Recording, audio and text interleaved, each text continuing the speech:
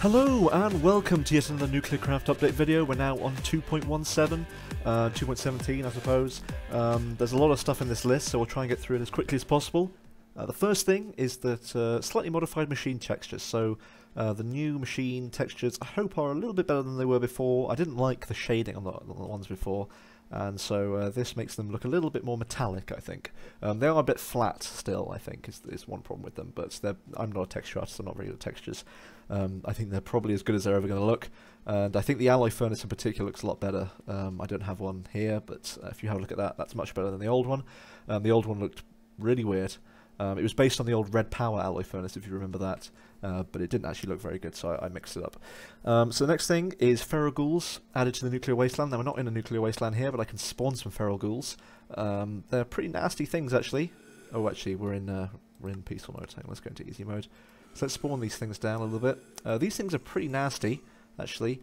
I'm going to fight some just to show you what they're like. They normally spawn in the nuclear wasteland, as I say. They're quite rare. They won't spawn. I don't think more than 10 will ever spawn at once. So that's, I suppose, a good thing when you see how these things fight. Let's go into game mode S. Ooh, game mode S. Let's watch these things. I do not have permission to use the command. Oh yeah, I'm not in a server anymore. I'm in a LAN world. Okay, try that. Update to survival mode. Here we go. Here they come, and they run at you and jump. They're kind of horrible, actually. But, you know, that's how it is. And they're actually also poisoning me. Well, actually, they're irradiating me with radiation. You can see that up to 18 millirads per tick of poison. So they do quite a lot of poison. So that poison effect will actually go straight through hazmat. That's why it went up so high. It will just ignore armor. So there we go. I killed them. They dropped a carrot. So I suppose they drop the same stuff as zombies. And yeah, there we go. That is them. They're pretty scary, actually. So there we go. That's ghouls. Awesome, I suppose. Next thing is added option for radiation from structures, such as villages, strongholds, dungeons, etc. So this is pretty cool. Thanks to McJT. Of course, McJT, one of the ultimate modders there is. Thank you very much for the code for that. I asked him if I could use it, and he was like, yeah, sure. Awesome guy. And it works really well. So basically, you can go into the configs and make like strongholds have a certain radiation level, so when you get close to them, you'll start like getting a lot of radiation. They'll spread out radiation, which is pretty cool actually. So what I'm thinking is in the overhaul, whenever I get to you know, structures in the wasteland, what I'll probably have is the wasteland itself will probably not have quite as high a background radiation level as it does now, but I'll have the structures like the you know, the abandoned buildings and so forth. They'll have a high radiation level, and so you have to go and explore through them. And I think that'd be pretty cool actually. So I look forward to adding that sort of stuff at some point in the future.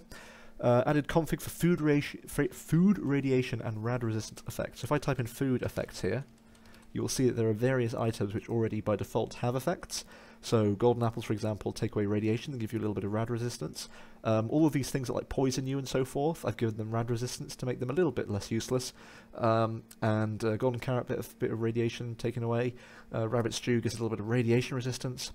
Chorus fruit actually gives you minus rad resistance. So when you get minus rad resistance, so let's actually eat one of these things just to sort of demonstrate perhaps. So we're at 48 nanораds per tick. Hopefully it will go up a little bit when I eat this.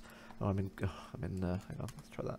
So if I eat this, it went up to 49. That's probably not the best example. I'll eat a few more, and then hopefully we'll see it slowly go up a bit. So that's 50, 51, 52. Okay, that went down that time, probably because I went away from here. So 58ish. So it does go up slowly, but it's such a low level that you don't really see it that much. But of course, in the configs, you could give it like some items like a really high or really negative rad resistance, and then suddenly people will find themselves in loads of trouble. Beetroots have a little bit of radiation resistance, and golden egg from quark. The golden frog from quark is decent for radiation removal. Well, I say decent, it's not that great, but removes 4, better than nothing, I suppose. So there we go. That's food effects. You can, as I say, configure them. That's pretty cool. Next thing, I've lost my place on the list now. Added configurable block mutation effect. So some of you may have seen that video where I irradiated that forest with the Fallout glow theme in the background. So you can go into the configs. It's disabled by default, but if we head into NuclearCraft and go down to radiation, you will see where is it? You will see, maybe it's higher up. Oh, here we go. radiation block mutations. Okay, so this is quite confusing. Basically, the way it works is, first of all, you have a mutation threshold. So, first of all, the radiation level has to be higher than this for any block mutations to occur. The max rate basically tells the game how quickly to try and mutate blocks. So the higher this is, then the faster, in really dire situations, the faster things will get bad. If you set it to 0, then no mutations will happen at all, and that's the default. And then here, you've actually got the block mutation scripts. So this is actually pretty confusing, to be honest. So the way it works, basically, is you tell the game what block to generate. So here, dry earth. The next variable is this one here, which is the radiation level that has to be at before anything starts changing. And then you need to give it all of the different arguments for the sort of blocks it will mutate. Now, by default, in this config system, you have material properties. And they're pretty confusing, but you can read this big list to find out about them and find out which sorts that you need. It's probably difficult to find out what sort of blocks have different material properties unless you know what you're doing. But the alternative to this system is a much better system, which is Craft Tweaker recipes. So if you have Craft Tweaker, you can actually add block mutation recipes, and they will get registered into the game, properly alongside these ones that are set with materials. So I recommend using the Craft Tweaker system, but if you don't have Craft Tweaker, then that's the way you have to do it. You have to use materials from the config. So there we go, that's that. Next thing is hardcore containers now read the fluid contents of tile entities. So if I put down this tank here, and I put some Berkelium-247, actually I probably need to turn on hardcore containers. Let's do that quickly. Go into the configs. Hardcore containers is, I think, somewhere here. Yeah, hardcore containers. Let's turn this up to max, which is 1. Turn this on, and hopefully this thing will start generating quite a lot of radiation. See, there you go. It's already gone up to 855 nanorads, 3 microrads, 6 microrads, 13 microrads. You can see this thing is actually generating radiation. This tank is actually generating radiation. And it's generating quite a lot as well. Berkelium's not the most stable isotope in the world, so that's probably going to generate quite a lot of radiation. Now it's going back down again because we got rid of the scourge that is that big pool of mess. Next thing, fission ports are no longer required to be placed in a particular direction. So now you can see they just have the same texture on every side. So you just plop it in the reactor any direction. So I can just, for example, stand looking sort of sideways while I place it in. And you will see that it still finds the fission reactor, which is quite nice. So the way it works now basically is the fission reactor, the actual controller, is the one searching for the port, which is obviously a much better way of doing it. Before, it was the port searching for the reactor, which gets messy very quickly and is nowhere near as performant. So when you first place the fission port down, it will look for the port will look for the controller, because the controller doesn't know that the port's been placed. The port does the search first, and then when the structure gets broken or something, and the controller needs to reread the whole thing, it will find the ports itself. The ports won't do any more searching. So that is just a much better performance instead of the port trying to find the controller. Makes everything a bit easier and cleaner. No chance of making mistakes like putting it the wrong way around or anything. So that's quite nice. Next thing, added config option to switch to non-linear radiation scrubbing system. So I'm going to actually quickly, I forgot to relog before doing this, but at the moment you can see that the radiation scrubber tooltip is telling me that it's going to work the usual way. So the usual way that a scrubber works by default is that it removes a certain maximum, there's a maximum sort of percentage of the radiation in the chunk that it will remove, and every single additional radiation scrubber you add will just linearly increase the amount of radiation removal being done. So every single one will be a maximum of 12.5%. But if I now log off and restart my game, give me a sec. Here we go. And if we now look at the scrubber, I've now restarted my game, and hopefully you'll see here that it describes a slightly different system. So reduces the radiation level as before, okay, but this time alone, you can see alone it will remove a maximum of 20% of the radiation in its chunk. Okay, so that's alone.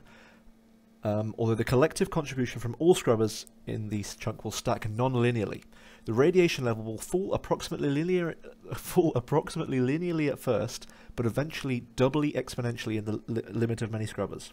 So basically what that means is that, let's say the radiation level is 100 rads per tick. Now, if you're in that situation where it's 100 rads per tick, I just recommend running away. That's pretty bad. But let's just, for simplification, say 100 rads per tick. You put one of these things down. At max, it will remove about 20 rads per tick. Okay, but the second one that you put down will probably not remove quite as much as that. Maybe like 19. And then the next one will remove maybe about 18. and the next one, and so forth. But once you get down to a very, very low radiation level, the actual contribution that each scrubber makes will get smaller and smaller and smaller, and then as you get to incredibly low radiation levels, the contribution will in turn get smaller and smaller and smaller. And so the radiation level will slowly decrease, as it says there, doubly exponentially. For those who don't know, doubly exponentially is incredibly quickly. So the radiation level will fall very fast, but it won't ever quite get to zero.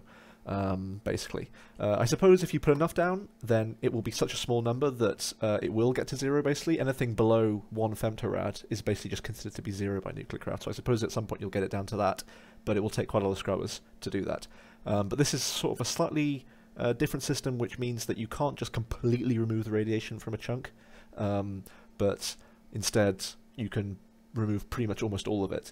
And it's a system that is sensitive to the actual radiation level itself, right? Because for very, very small radiation levels, you might not really care so much about, doing that last 5% of radiation, getting rid of that last 5%. But if the radiation level is already really high, then maybe suddenly that 5% really matters. So 5% of 100 rads per tick is still 5 rads per tick. That's still quite a lot. So you will care more about getting rid of that. And you might want to put more scrubbers to try and bring that level even further down. So that's how the alternative system works. It's disabled by default, but it's in the configs for those who want it. And I personally like it, actually. I personally like it better than the normal system. So there we go, that was pretty cool. One other thing that I nearly forgot about is that the Geiger counter now, it's a good suggestion this, the Geiger counter now actually reads the real radiation level of the chunk rather than the one that you're experiencing. Of course, it already says in the bottom left what I'm experiencing, but because of my my radiation, my hazmat suit, my rad resistance is actually giving me a different value to what the chunk radiation is. So the actual real chunk radiation level is 104 millirads per tick. That's actually pretty high, and I think the reason it was really high is because of that berkelium tank that we had down before. But you can see the real level is like 52, 76, whatever, while I'm actually only experiencing 1 millirad per tick. Now, if I put this cow down, it might die pretty quickly, but you can see that I can read its radiation level, so I can read how many rads it's got. It updates every so often, so I can now actually read entities as well of myself. So that's pretty cool, I suppose, if you want something like that. So nice little suggestion there, but I'm going to put this thing out of its misery before, it gets into a state like that fireman was in Chernobyl, because we don't want cows to be in that state. And the final thing is I haven't got Project T installed, but a lot of the sort of basic items from Project T from NuclearCraft will now have EMC values for use in various Project T machines, like the condenser and all that sort of stuff. And there we go. That is everything in 2.17. Quite a lot. We've only got one more to do, which is 2.18, and then finally I can put these update videos to bed. And hopefully I can concentrate on getting the overhaul done, and maybe some better videos like tutorials on how to do fission reactors and so forth, because I know there's a lot of people out there who are still very confused by the whole fission reactor and fuel reprocessing system. So maybe a video on that would be really useful. Anyway, yes, thank you all very much for watching, and I'll see you in the next video.